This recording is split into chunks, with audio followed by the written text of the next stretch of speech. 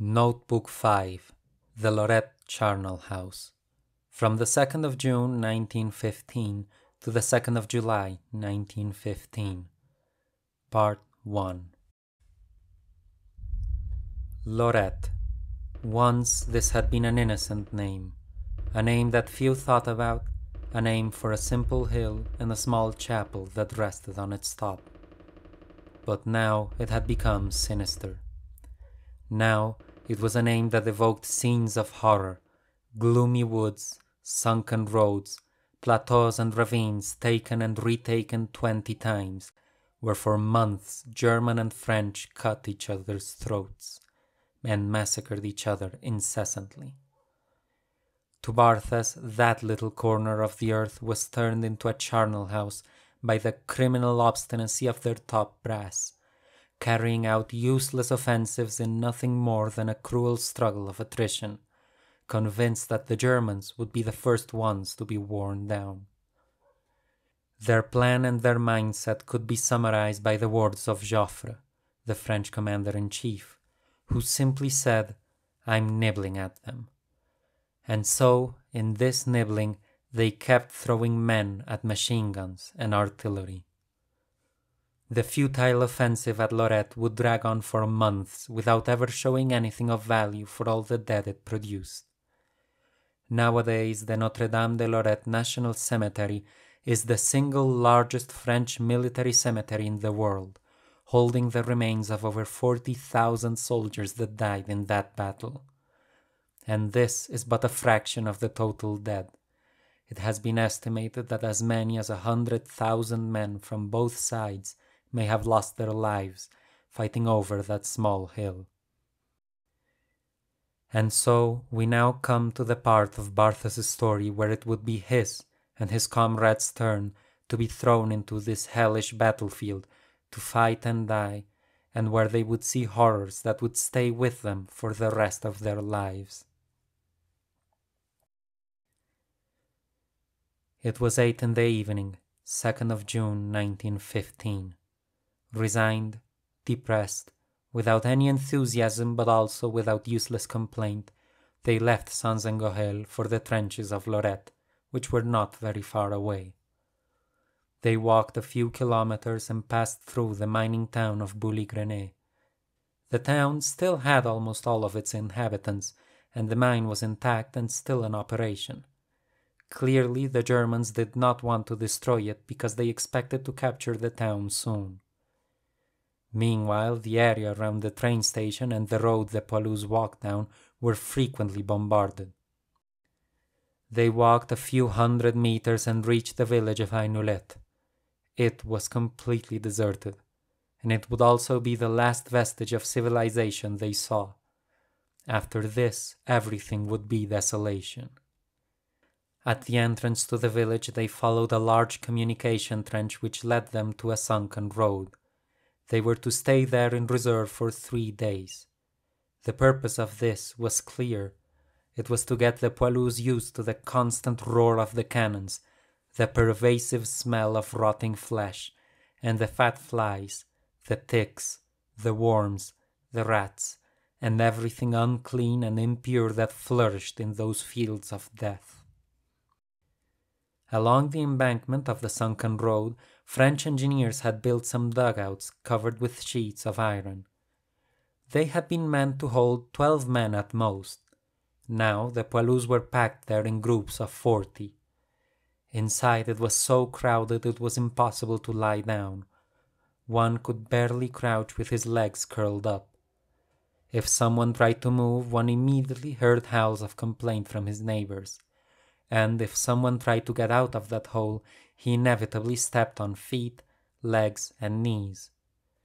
The air was like poison, and the heat unbearable, and to make things worse, the straw that covered the floor was infested with ticks and fleas, which would climb onto the soldiers' legs and move up and across their body, biting and leading to uncontrollable itching.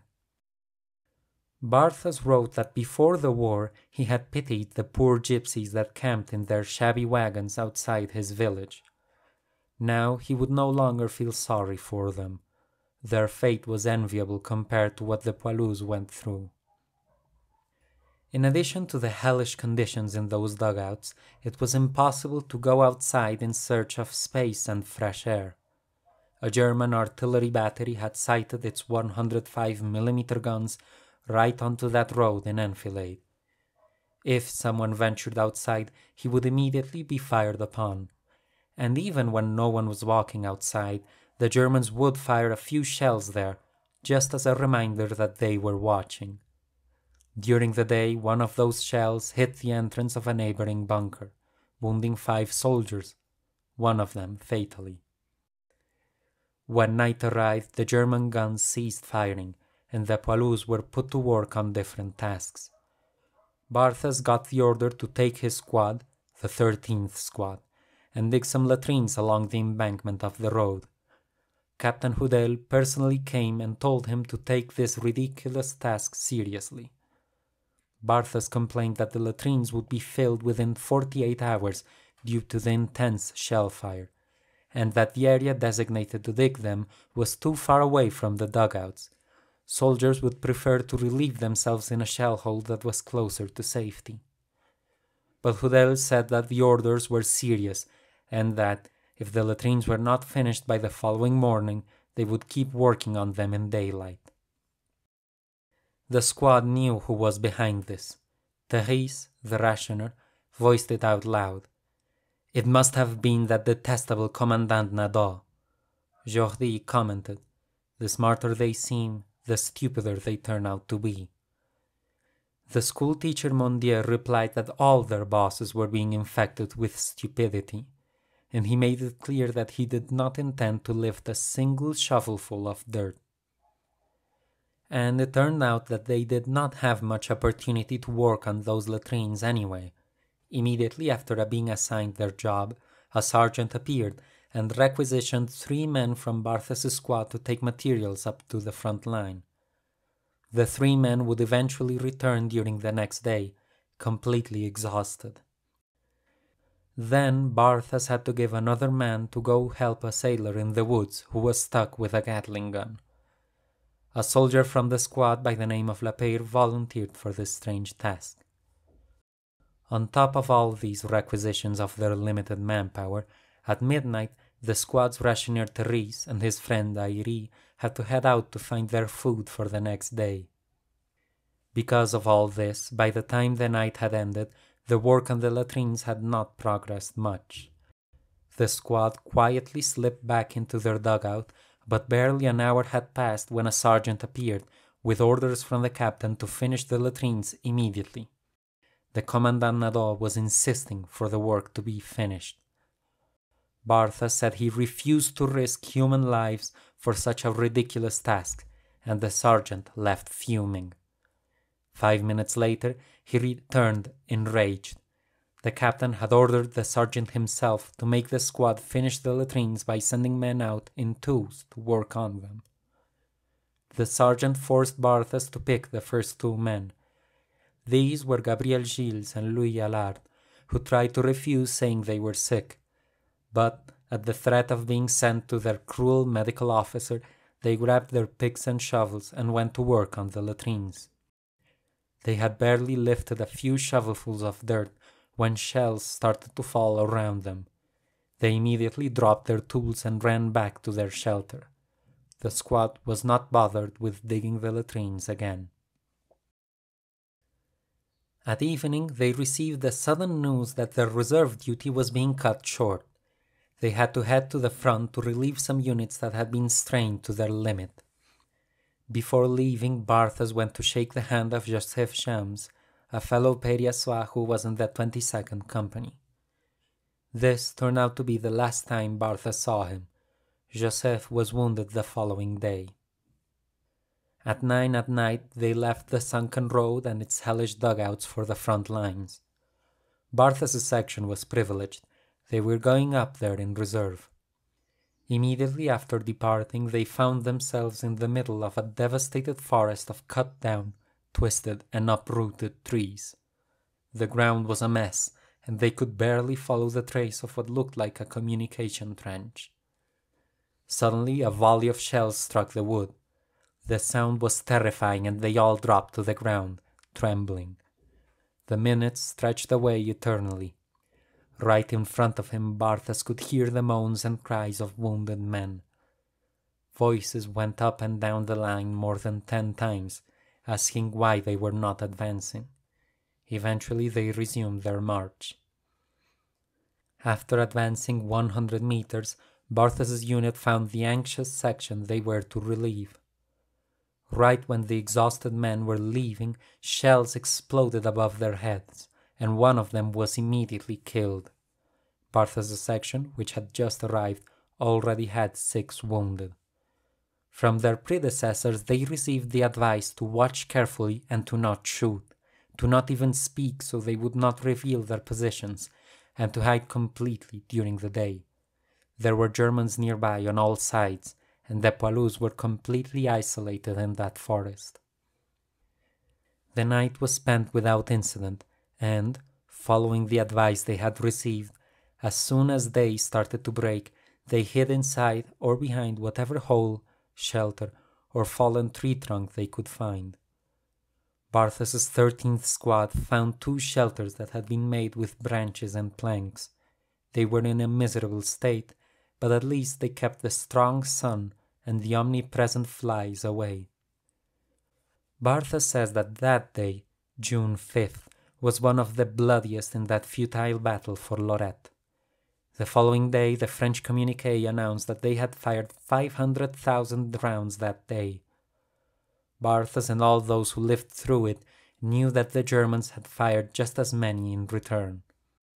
An incomprehensible amount of shells had been fired in 24 hours at a few square kilometers of battlefield, and Barthas was sure that at least 50,000 or 100,000 of those rounds had fallen right in the woods where they were stationed. Throughout the entire day, explosions and shrapnel filled the air. The Poilus spent the entire day flattened on the ground next to each other, their minds strained to the absolute limit. Occasionally they would shout from shelter to shelter, asking if anyone was hit.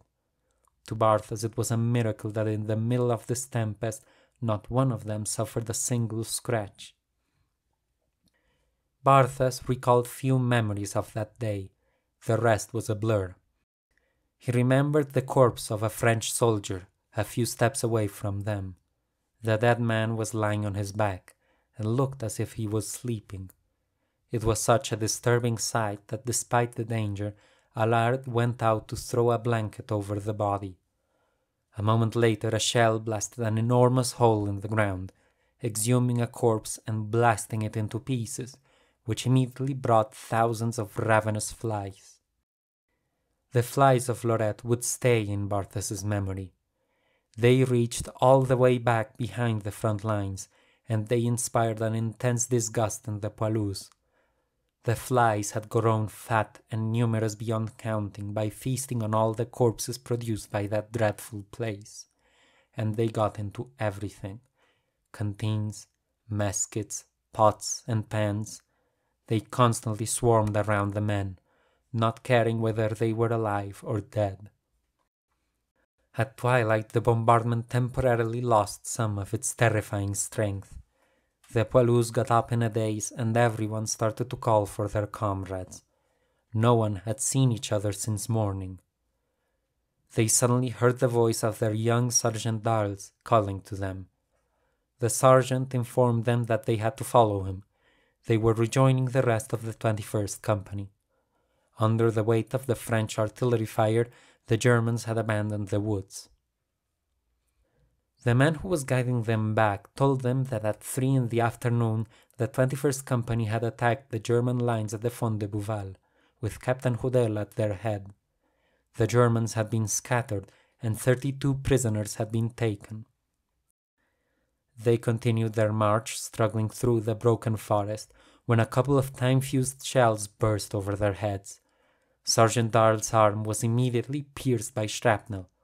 Blood started to flow uncontrollably from the wound, and he ran off howling, completely out of his mind. The guide was also wounded, and, just like the sergeant, he took off and disappeared, The soldiers were left alone to find their own way through that labyrinthine web of abandoned trenches. At a point they came across the body of a fellow from their company.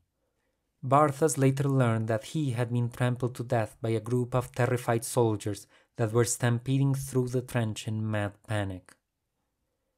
Eventually, at nightfall, they managed to find their company and the victorious Captain Hudel.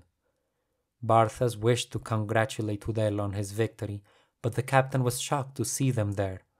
It turned out that he had never ordered Sergeant Darles to bring them back.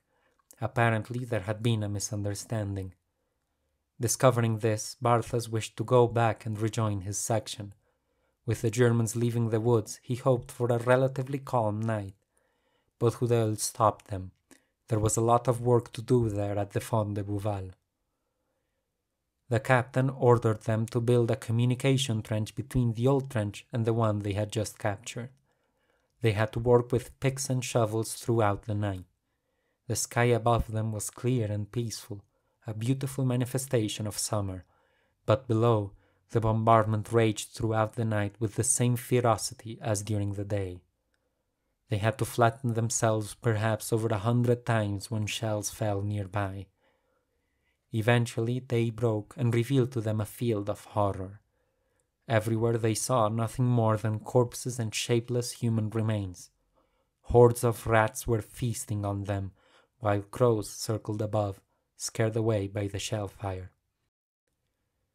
The fruits of their night of labor was a communication trench that was relatively shallow, though men could move through it without being seen if they crouched.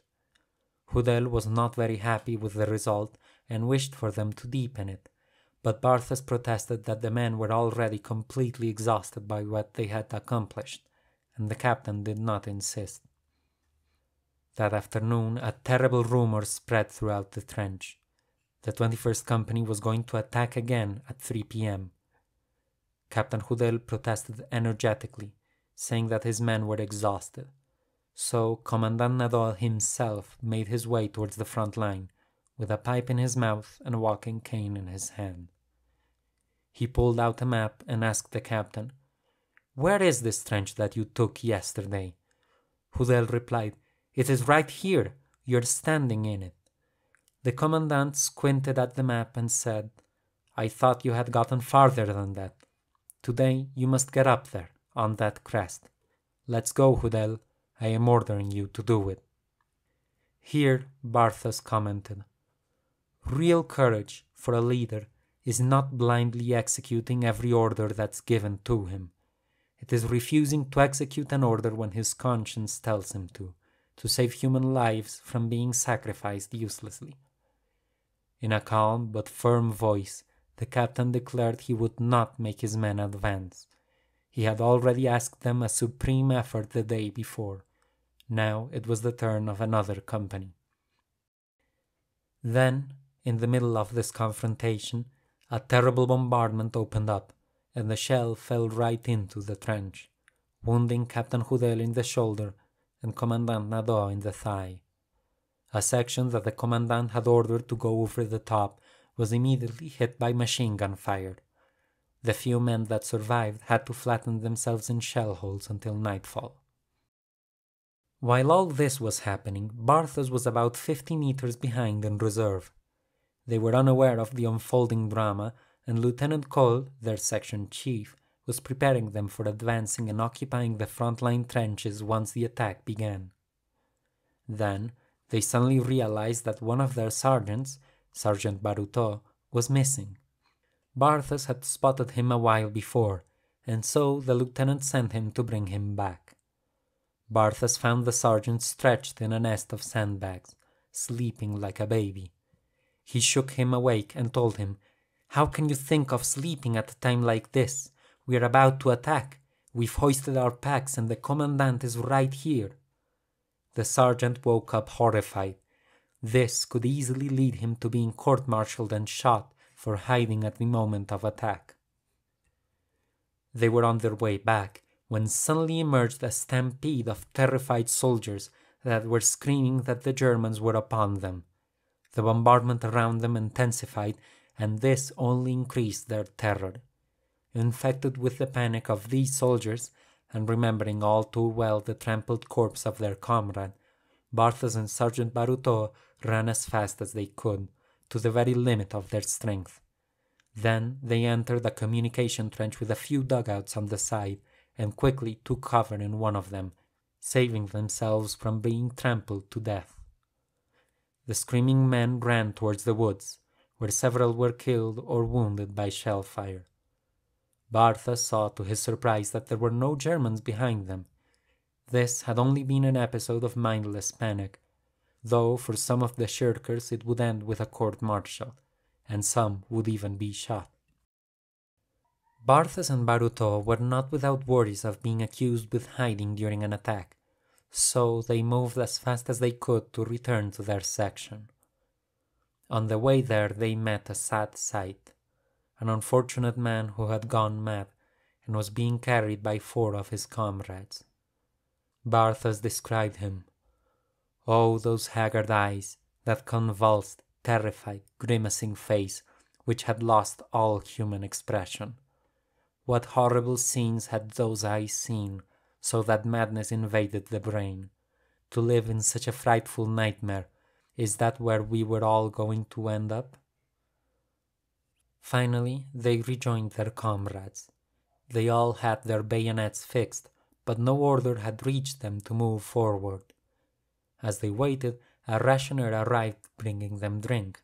This distribution right before an attack seemed suspicious. The soldiers let their canteens be filled, but then a strange smell reached them. "It smells like a pharmacy," said Jordi, sniffing his canteen. "It's either," exclaimed a soldier called Tort. The schoolteacher Mondier shouted angrily, "It's poison. They want to make us crazy. But for 2 sous worth of hooch, they are not going to make a killer out of me." And he emptied his canteen on the floor. They continued to wait, and eventually a runner appeared coming from the trenches. They stopped the messenger and asked him for news of the attack, and the man told them that indeed the attack had taken place, but the commandant and the captain were wounded.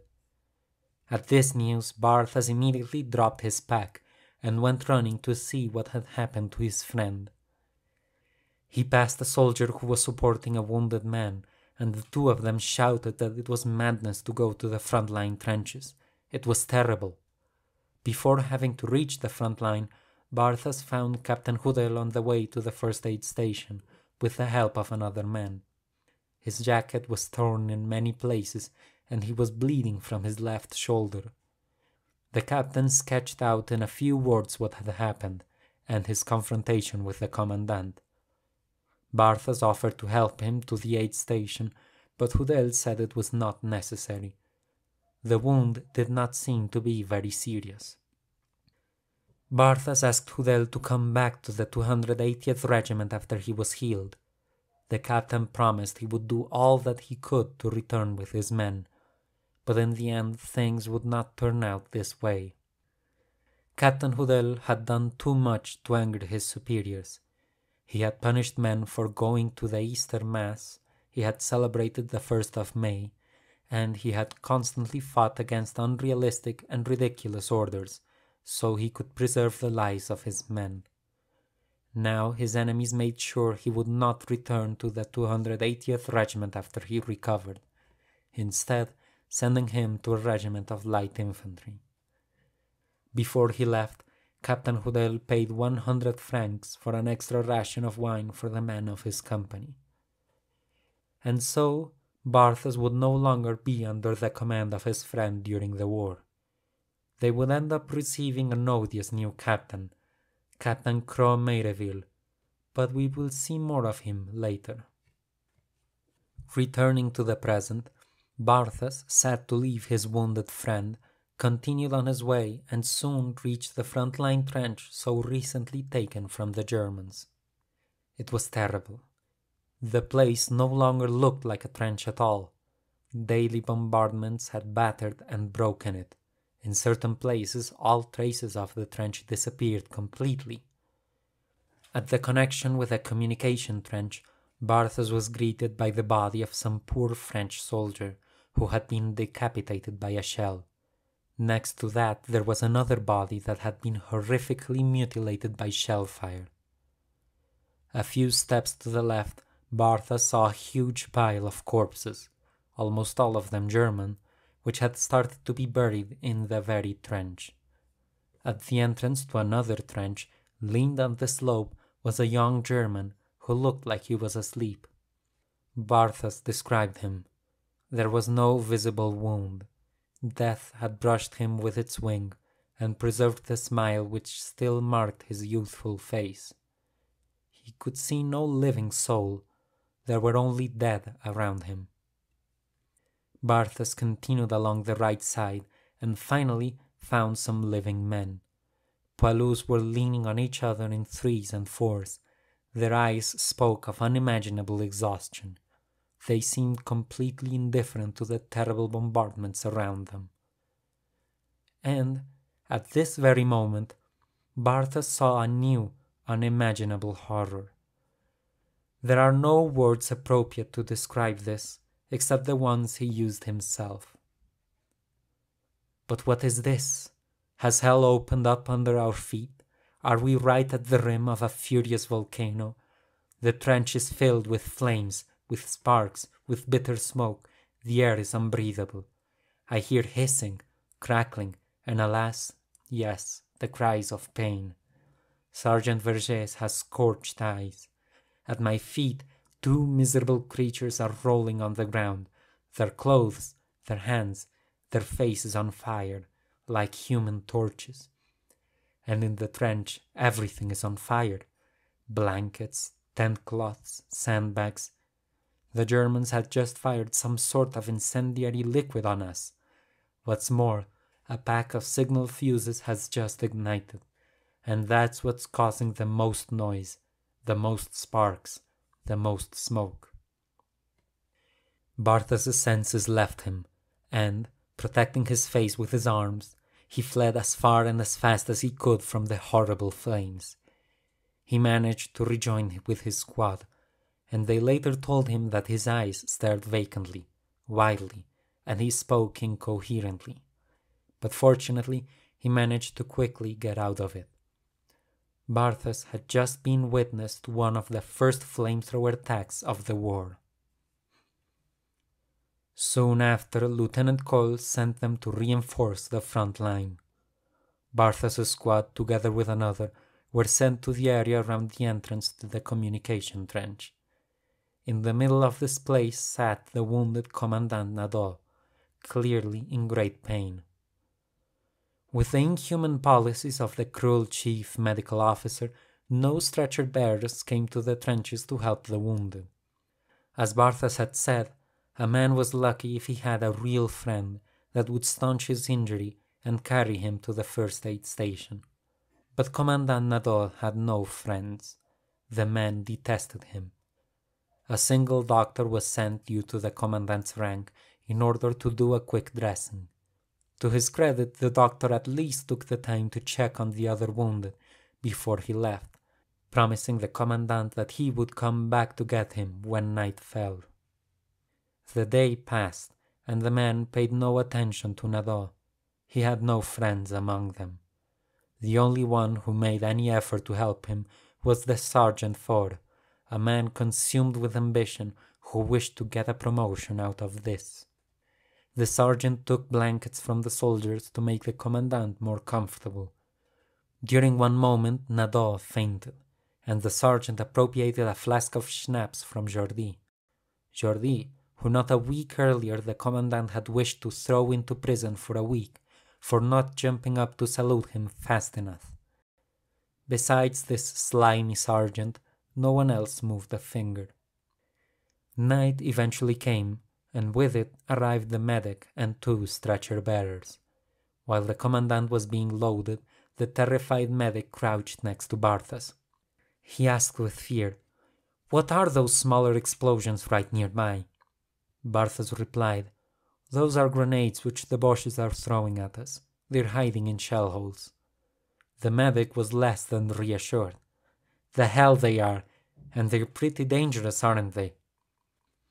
Barthas replied calmly, We've had a few wounded by grenades. Reeves almost had his head taken off by one. The doctor could take no more of this. He took Gabriel Gilles from Barthas' squad to help carry the wounded commandant. Barthas instructed Gilles to take all the time he needed. All that mattered was that he got back alive. Then the medic left the trench as fast as he could. Barthas was not sure if he even waited for the stretcher bearers. Later on, this doctor would be decorated with a Croix de Guerre for going to the aid of a wounded officer under fire. The men who had to take that trench, and the ones who had to stay and live in it for weeks and months, got nothing. And about the Commandant Nadeau, he died the following day. Good riddance, said the rationer Therese, and that was Nadeau's funeral prayer. And on this note we shall leave this first part of the 5th notebook, with the death of the hated Commandant Nadeau, with the loss of their good Captain Houdel, and with a first taste of the horrors of the Lorette charnel house, a futile battle that will continue consuming many more lives before it is over. We will continue with this story soon. Until then, I hope you have a good day, and until next time.